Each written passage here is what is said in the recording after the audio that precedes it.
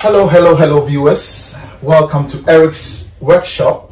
We're going to be talking about life insurance today. We'll be examining the pros and cons, the benefits and privileges, the merits and demerits. We're going to be dissecting life insurance today and critical illness. And we have in our midst a panelist. The first panelist is Mr.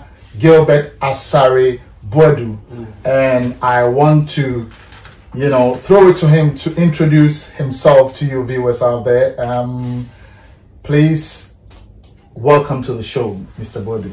Thank you, sir. Thank you for coming. Thank you for having me. My most honorable senior, Eric Donko, senior child lead. Thank you for having me, viewers and all listeners. My name is Kwame Asare Boadu, as my honorable senior just said, and I am an advisor for AFH Wealth Management, which deals in everything finance. But then I specialize in personal protection, which is a bigger umbrella under which insurance, life insurance, critical illness, and everything insurance come under. So yes, today I am very honored to be here. I'm sure by the end of this program, you will understand why it is extremely important to consider, if you haven't already, personal protection, life insurance, critical illness, and the likes. As he said, we will go into it as we progress.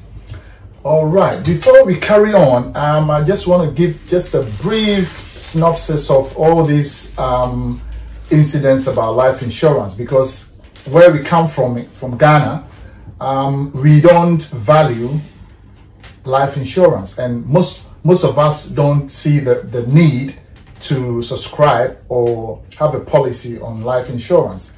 And it's very imperative that individuals nowadays should try and subscribe to life insurance policies, because we have incidences that when people are gone, families struggle to even refrigerate them, in terms of putting them in the morgues and all that. The financial sort of constraints are just too much. So before we carry on, Mr. Asare Boadu, can I ask why you decided to go into insurance? Right, that's quite an a personal one, but yes, it's an interesting question. I've been in project management, in construction and all that, but something kicked me that moved me into personal protection. Most of the time, if a Ghanaian loses a relative, the first few words that come out of their mouth is Eka, Abba, Efi. Why do they say Eka, Efi? Because death is never anticipated, although it is expected to happen at some point in our lives. We never prepare enough for death. It happens when we least expect.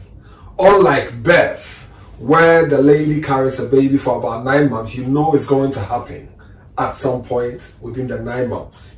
But death is completely different. Even if the person is on a deathbed, you still cannot tell when they will pass on. And so when it happens, we worry about the costs involved. Where are we going to get the money for the burial? Because we always honor our people and want to give them a decent burial. So what I realized was that within the last 1 year, I always receive messages from people giving me a link to make a donation on GoFundMe. And I'm like, okay, why are we donating every time to people when they've passed on? Why do people not have the money ready to do their funeral? So we go and support at the funeral. The difference that I saw between the Ghanaians and the white people was that a white person, as poor as they may be, the least they will leave behind will be money for their funeral. So I wondered, how do they do it? Which makes sense. How did they do it? Which makes sense. And then I realized it was insurance. So then I was checking the disparities between the blacks and the whites. Mostly blacks are very poor. Whites, quite rich. So I was wondering, what is the difference? it's all boils down to inheritance. Yep. So how do they leave money and wealth for the next generation? It's through insurance. So I decided to take it as a challenge, go into insurance, learn about it, get the licenses to push insurance, and then come back to my people, impact the knowledge into them, and then get most of them, drive them into that wealth creation and financial independence in the future. That's through life insurance. Life insurance. So which means that insurance is also linked to doing a will. Absolutely. You know, because it's like you have to make sure that you leave something behind. And even if you don't have anything, insurance is just like a will, because at least you've covered your back financially, yes, so that your family wouldn't struggle. Absolutely. And I think we've been doing these donations for years, and it's absolutely critical for our people to come to the know and the knowledge that we need to start thinking critically about life insurance.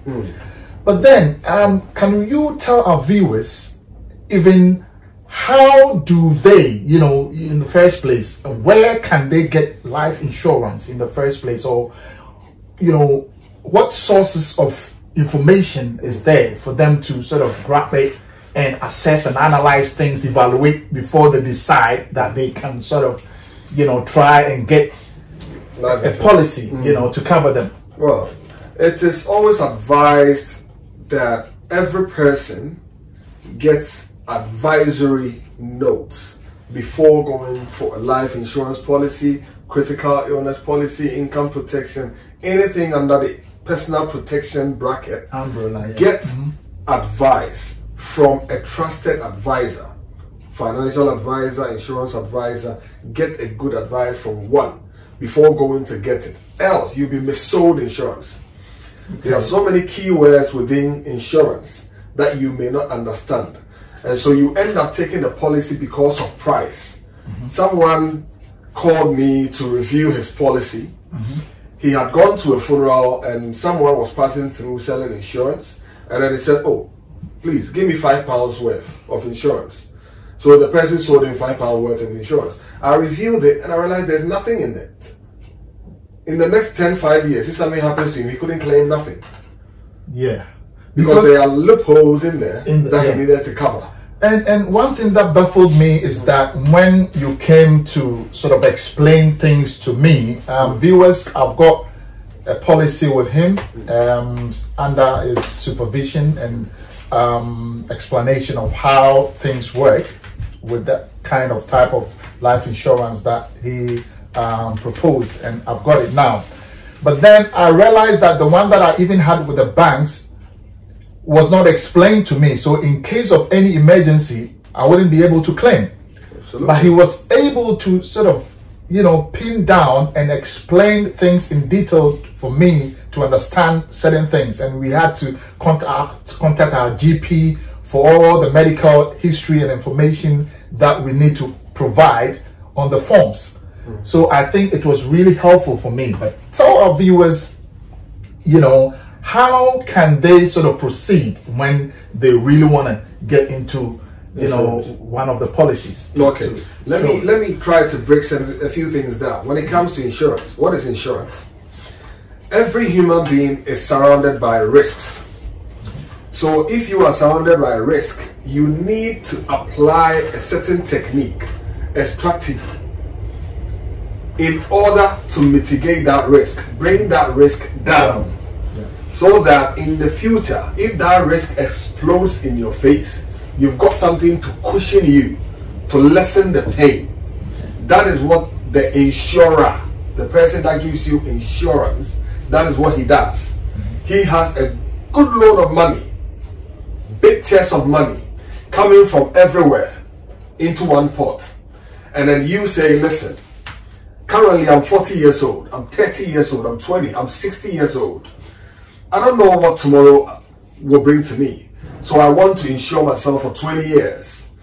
How much should I pay to be able to get 100,000 if I die tomorrow for my family? You get me? So then the insurer says, okay, brilliant. Charles, come in. Yeah, one moment. I'll be there in a minute.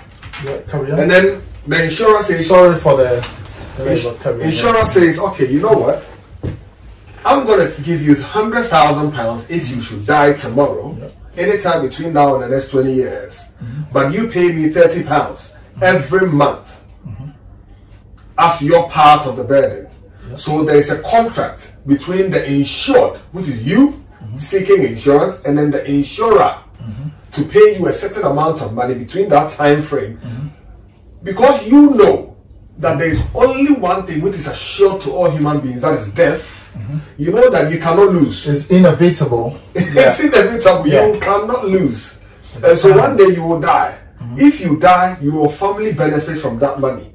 So it becomes a must-have for you. But you know, the blacks, we don't want to talk about death, you know. Absolutely. But it's inevitable. It's something that you cannot run away from it. That is so true. When I went to, I was referred to a Nigerian lady, a hairdresser, was referred to me.